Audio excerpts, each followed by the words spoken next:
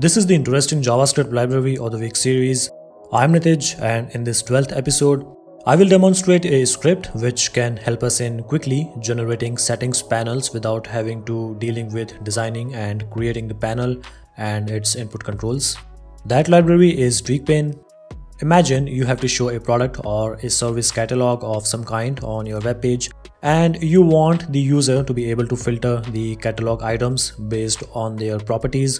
Or you might be creating an app which deals with real-time data like a financial application, or maybe a game where you want the players to be able to customize their character. Tweakpane can immensely help in these kinds of scenarios by cutting down the amount of time needed to design and develop the input controls and sections for the examples which I just mentioned. So how to use Tweakpane? Well, first you will have to install it. You can do that by number 1, getting its reference from a CDN, or number 2, downloading the script and placing it in a third-party folder and then referencing it using a script element, or number 3, downloading and installing the script using npm by using the command npm install and then Tweakpane. The usage of Tweakpane is also simple. There is a very good documentation provided to get you guys started. I will also show you some examples to make it even more easier for you in getting set up with Tweakpane. So this is Visual Studio Code, and the first thing that we need to do is to get the reference of Tweakpane in this page, and that can be done by simply using a script element which is pointing to the CDN URL, which is this one. You can get this URL from the Tweakpane documentation. After doing that, it is time to create a script element and initialize Tweakpane. The first thing that we need to do is to initialize the Tweakpane object by calling its constructor function, and that can be done by calling new Tweakpane. Now this will initialize a new Tweakpane object, but it will place the panel or the Tweakpane inside our page. But if we want to place the Tweakpane panel in a specific container, then we can do that too. For that, I'm just going to create a div, and let's just set the ID of this div as container. Now over here in this constructor function, we need to provide an object as an argument, and we need to provide the value of a property which is container. The value of this container property is going to be the reference of the container, so that can be done by simply calling get element by id, and over here we can provide the id of the div which is container. So this is how our empty pane is looking right now. I'm just going to set the width of this div so that we can have a smaller pane. For that, I'm just going to use the inline style, and let's set the width as I think 300 px is going to be enough. Now it's time to add some inputs to our Tweakpane, and we need to bind the inputs to some variables. So I'm just going to create an object which is going to act as a wrapper for the input variables, or the variables which are going to be bound with the inputs that we are going to add to Tweakpane. So let's just do that. Let's create a new object and let's call it values. So the first property which I'm going to add to this values object is count, and let's just set its value as 1.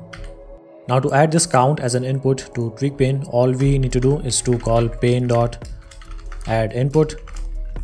The first argument that we need to provide is the wrapping object which is values, and then the second one is going to be the name of the property which is count, and that should be enough to add count as an input.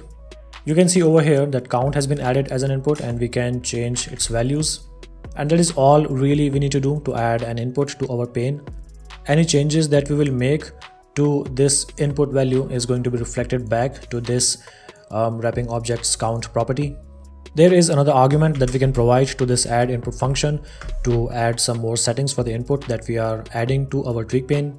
For example, if we want to limit the min and max values for the count property, then we can do that. For example, we can limit the minimum value as 0 and maximum value as 100.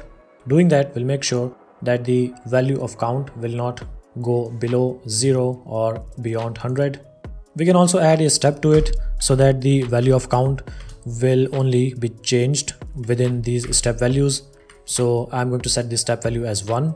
Now we can only change the count in steps of 1. You can find the reference of all of these settings within the Tweakpane documentation. Similar to a numerical input, we can add a drop-down list, or we can add an input with string inputs. It all depends on the type of value that has been set to the wrapping objects property. We can also encapsulate these inputs within a folder if, let's say, we want to categorize the inputs within the Tweakpane that we are creating. To do that, first we will have to create a new folder, and that can be done by calling pane.add folder. This is going to accept an object as an argument, and we can provide the title of the folder over here. So I'm just going to call it as test folder. Now to add the inputs to this folder, all we need to do is to simply call all the functions from the folder instead of pane directly. So instead of calling pane.addInput, we need to call folder.addInput. Over here you can see that this count input is now inside the test folder. So we can collapse or expand this folder to hide the inputs which belong to any specific folder. We can also add buttons to the Tweakpane, and we can wire up the click event of those buttons with functions. To add a button, we simply have to call the function add button, and we need to provide the title of the button.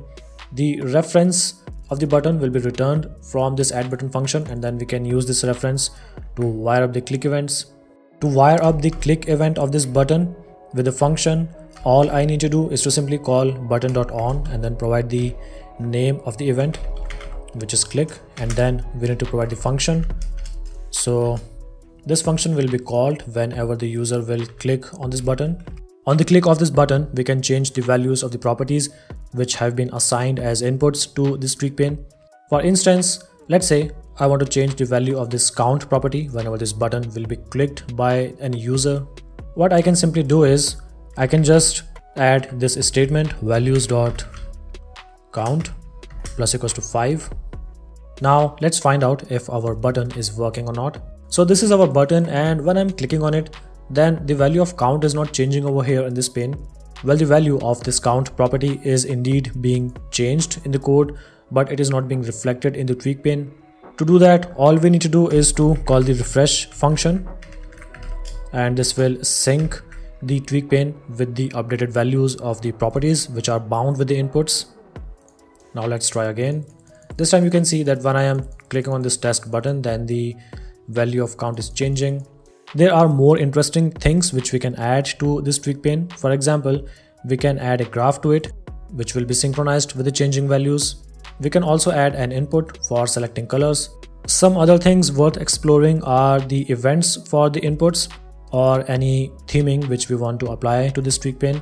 To do that, we just need to change the base colors which have been applied to the individual elements. I have not yet explored them, so you can do that if you want to.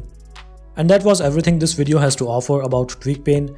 If you want to learn more, then you can go to its GitHub page, which has the source code and many other helpful stuff, like any issues which other people have encountered. Like this video and subscribe to this channel to stay updated with more such videos. Use the comments area or join our Discord server for any questions. Its link is given in the video description. I'm Nitij, and I will see you next time. Till then, stay safe and have fun.